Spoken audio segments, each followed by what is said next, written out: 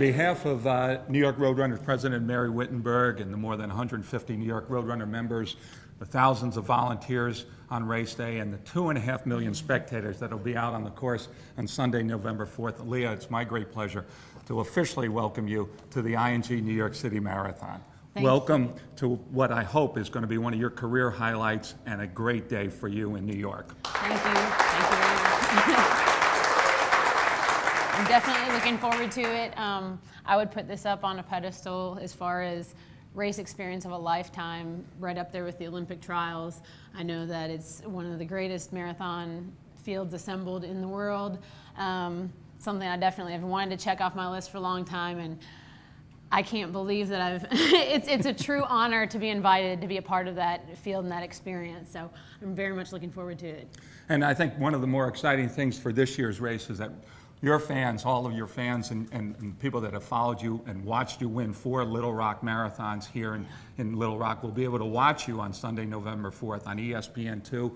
We have a 3.5-hour live broadcast of the race. So make sure that you're wearing all your Little Rock stuff, and also make sure you're in the front of the pack for a little while to get plenty of TV time. Go out hard. Yeah, they will definitely. I mean, all my friends are very excited, and I had a huge following of people actually come down to Houston, which was fortunate for them to be that close, and New York being a little bit farther away. I've got a few friends coming up, but I know everybody will be tuned in, anxiously awaiting, for me to make that surge to the front. No, but they'll be really looking forward to watching the race, so that's wonderful. It's going to be televised. We're all very excited about that. And do you know anything about New York and what you're thinking about the New York course and how tough it might be or how much fun it might be? I've heard it's tough, and I've heard that it's very fun, and I have runners from all speeds and levels of competition. So I have people that say, well, don't go run for a time there. You've got to soak up the experience. I'm going, well, I've got to run for a time, but I've heard that it's challenging.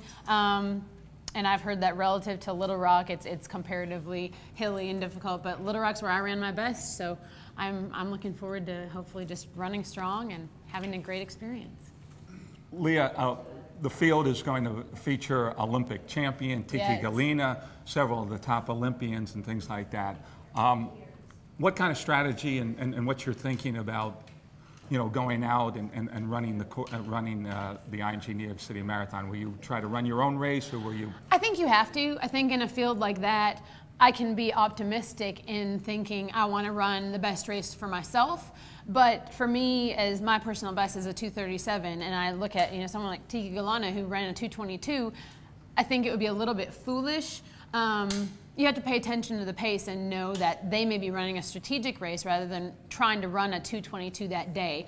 So I think if you can get in there and mix it up in the beginning because they're going out at what for them is pedestrian pace, then that's great. You have to soak up that experience. But at a point in time, you have to be true to what the fitness level you're at and focus on running a competitive race for yourself. And there will be plenty of people at my level as well. So I think it's bodes itself for an excellent experience either way. Well, one thing that we like to say in New York, that you're never going to be alone. We'll have 47,000 runners, 2.5 million spectators, and I'm sure that there'll be hopefully some people from Arkansas, from Little Rock, all there to join you. And as I said, if not, tune in to ESPN on the live 3.5-hour coverage on Sunday, November 4th. It's going to be a fabulous day. It's always a fabulous day. And we welcome you to the ING New York City Marathon. Thank you.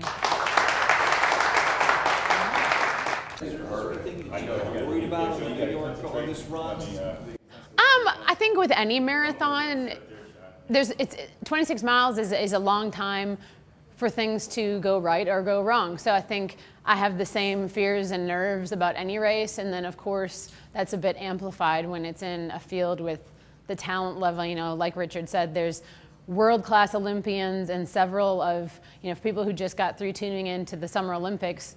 Many of our American Olympic runners from the 10K and the 5K are going to be there. So it's kind of one of those things where you just have to step on the start line and accept that you belong there. But at the same time, you're standing amongst these women who are such great talents that it's just hard to not be in awe. So I think once the gun goes off, it's all a matter of executing a race, and I'm comfortable with that. It's just wrapping my mind around being in that field and in that atmosphere prior to the race start. Once the race starts, I'll be okay.